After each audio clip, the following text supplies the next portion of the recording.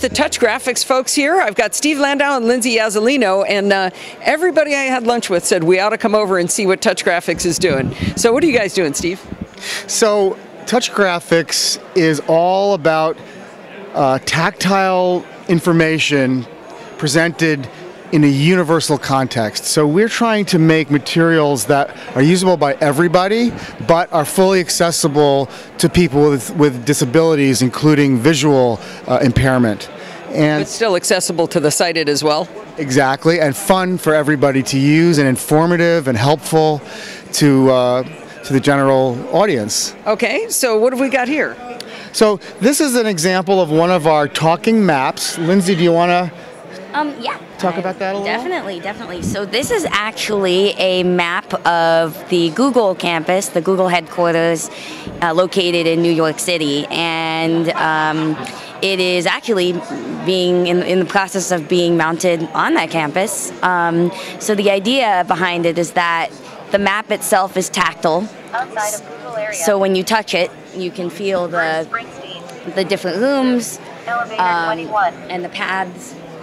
Some of the Primary travel office route. spaces, but as you can also hear, it's also providing audio information. So if you, for example, were to touch one of the elements on the map, so this is, for example, this bumpy stuff, that's an office cube, and if I were to touch it a second time, 4C327. 4C327 is the actual room number. I'm going to describe this a little bit for the sighted folks too. This is a giant Android tablet. What is it, about 2.5 feet across? It's a 24-inch diagonal Android tablet. And it's got an overlay on it that's in color, shows us the office numbers, but there's also these little bumps that she's touching that then allow her to have it read to her of what the different things are on the map. Yes. Do we want to show an example of the overlay on its own? Let's Yeah, show them yeah. the tactile skin, so you'll So really this get the is whole picture. So this is one of the tactile skins, and She's holding this, it's basically the same kind of overlay, but we're feeling it with our hands just in space. yeah. So this is one of the skins, and yes, the idea is that you would set this on top of the map. The skin itself actually has an NFC tag on it, so that when you lay it down on the map, on the tablet, which has an NFC reader, it detects the code on the map, and because the tablet has software which shows what's in each of the coordinates of the map, it will automatically then load the data for that map. I was going to ask, wait a minute, how does the tablet know it's on the overlay? But no, you jump right to it. Yep.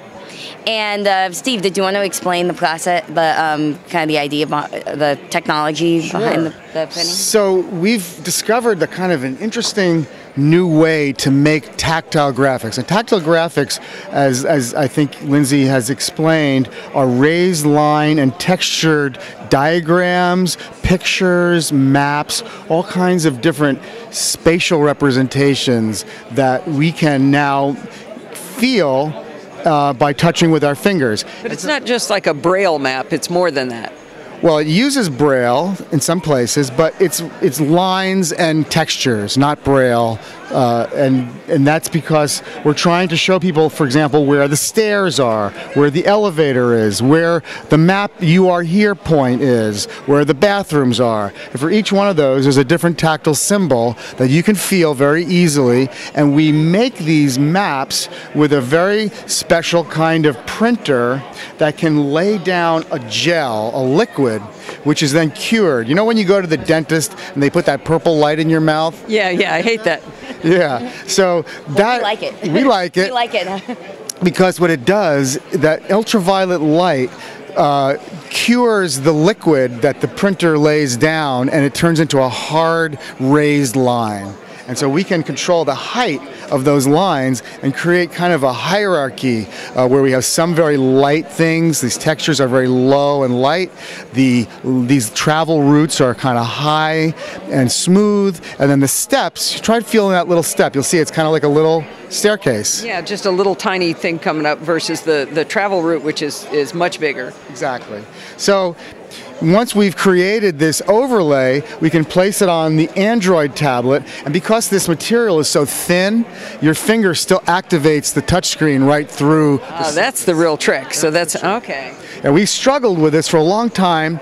We developed a lot of different prototypes to try to get it thinner and thinner and thinner, but we were doing it with like engraving on a plastic sheet, and it started cracking. It was so painful and frustrating, but then we discovered this new printer, and it solved all of our problems. Wow. And the lines that it produces are so precise that not only are they easy to feel, but when I first saw them, I was just blown away by how crisp and how nice aesthetic. So easy to understand. And just I just kept wanting to touch it because it was so clear. I like it. So it's a perfect UI basically for you. So who do you market to? I mean, do you sell these to regular companies, or how do you produce your products?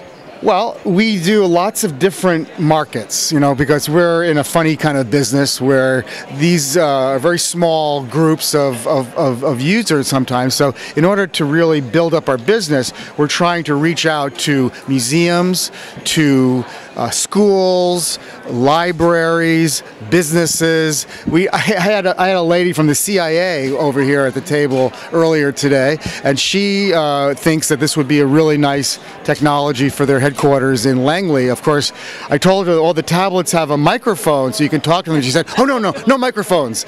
I'm not surprised, not surprised one little bit. So, but a regular business that's got a bunch of office buildings, they could contract with you directly. Exactly. That's what we're trying to accomplish. And so right now we're working with a great company, Google, who is interested in innovation and demonstrating what they think are good technologies and promoting things like that. So we're hoping to maybe do more work with them. All right. So let's take a quick break here, and we're going to move scenes, and because I want to find out why there's a horse head behind me. Okay, we're going to tell you all about the horse. Okay, we've moved over by the sculptures. What are we looking at, Lindsay? So we're looking at several things. The one in particular is this sculpture. It's a Buddhist. It will tell us what it is, actually. Listen, it's going to talk to us. This is a reproduction of a Chinese Buddhist sculpture. The actual work of art, made around 1150 AD, appears elsewhere in the museum. The original sculpture is extremely rare and one of the most important Chinese objects at the San Diego Museum of Art. You may touch this reproduction with your hands. As you explore it, you will hear the names of parts that you touch. If you continue touching a single part, you will hear a description of that part and explanations about this sculpture and the people who created it. Begin touching now, or wait for more general information. So, have you guys created this? Yes. The San Diego Museum. Let's try touching it. Go ahead and touch the feet. Is internationally known as the feet. Keep touching it. Guan Yin stands on bare feet. Notice the toes, heels, and soles of his feet. So I'm moving my hand around. Left arm and hand. Okay. All right. Can we make it stop? Because I want to hear what you've done here. This is very cool. So this is a 3D printed replica of a priceless Chinese sculpture from the collection of the San Diego Museum of Art. So they came to us and they said, well, we have blind visitors who come to the museum and we'd like to make some versions of some of our most important artworks that are really accessible for this population. So we started by going to the museum, carefully removing the glass case on this precious artifact, and then we scanned it digitally using our iPhones. It's an amazing thing. You take your iPhone and you take hundreds of photographs of the object from all different angles, all different directions. All those photographs are then processed on a computer program, and it creates a digital model of the form.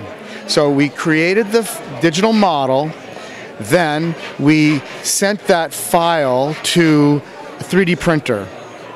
The 3D printers are in wide use right now, and they're really magical machines, but they can create objects like this. Once we had the 3D print, which by the way comes out as a monochromatic plastic object, we painted it with a special kind of paint.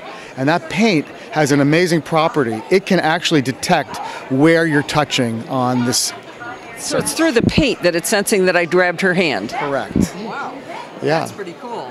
Well, it's a really versatile, simple, and inexpensive way to make objects like this that people can experience all different ways. And we know that little kids love to touch things. Oh, come on. We all love to touch things, right? Adults do, and we've just, I think most adults just have had to learn not to. Yeah, we were told, our first words are don't touch, right? Adults somehow think, you can get boring and not touch things anymore, but we want to show that doesn't have to be, be the case. All right, well, you know what, I think that's a perfect place. You guys have a lot more to show, but if people want to learn more about touch graphics, where would they go? Oh, they can go to touchgraphics.com on the internet, or they can call us at 800-884-2440. Great, thank you very much, Steve and Lindsay. This was fantastic. Thank you so much, Allison.